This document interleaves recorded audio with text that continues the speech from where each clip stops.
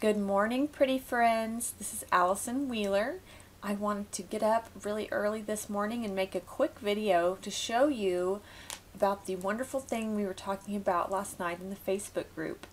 You might have seen a couple of posts floating around about the sync function in the Lightroom Develop module. Friends, if you do not know about how to sync your photos with each other, this is going to change your life, and I'm not exaggerating one bit. Being able to sync your photos allows you to edit one photo and then click to highlight the other photos so that you can edit them all at the same time.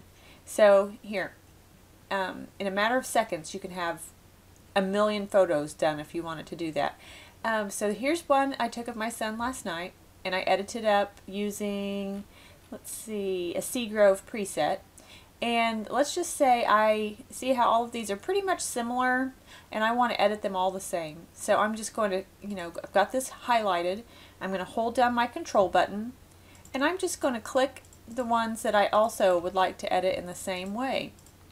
Just going to roll through. I mean, I can click a few of them, I can click all of them. It's really just kind of up to you, and I'll just, just click them all just to show you.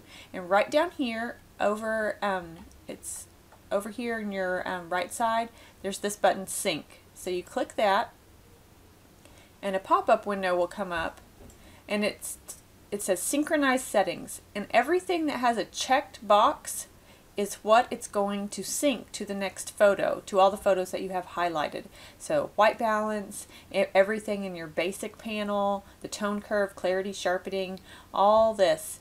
Some of the things you might not want to sync would be definitely crop. I never synchronize crop or spot removal, because what it does, it spot removal and things like your brushes. If you, like, say I cloned out this little leaf right here and then synced it to the next picture, it's going to clone out whatever in this picture, whatever in the other pictures at this exact location. So things like brushes might not work, because if you say you skin corrected right here, but in the next frame the person moves over here, the skin corrections brush is going to stay localized right here. So sometimes you might not want to do the brushes. With radial filters, I kind of keep those just because I love to use the burn ones, and that's usually the center is lighter and the darkened edges. But I'll go ahead and show you without. Just hit Synchronize. Up here it tells you the process, and then you can go down here to your film strip and look, they just start to develop right there before your eyes, and they are ready to go. One thing, so we can just kind of click through, and you can see that they are edited all with the same settings. And I'll go ahead and let me go ahead and step back a couple steps to undo all of the paste. Okay, so now I'm going to do it again, and I'll show you the difference if we go ahead and do those brushes and graduated filters. So you can sync, and here we are again, and you can see it does look different because I did include the brushes and graduated filters. But here I'll show you where my radial filter was before. Let's see, it was this image, and there it is.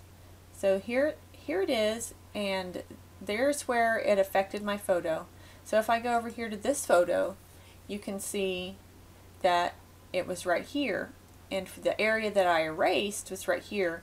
And so to go back and kind of tweak this, I can do that just fine. I can come over here and just I can move the radial filter. See, it's just very, very easy to reset, to kind of tweak a little bit. So if you want to synchronize with your radial filters and brushes, they are able to be moved. You just need to go to the image, and wait for it to load up, and then you can drag the filter wherever you want it to be dragged. There we go. So just however you want to work it is good, but I'm telling you, the sync function, it will save you literally hours.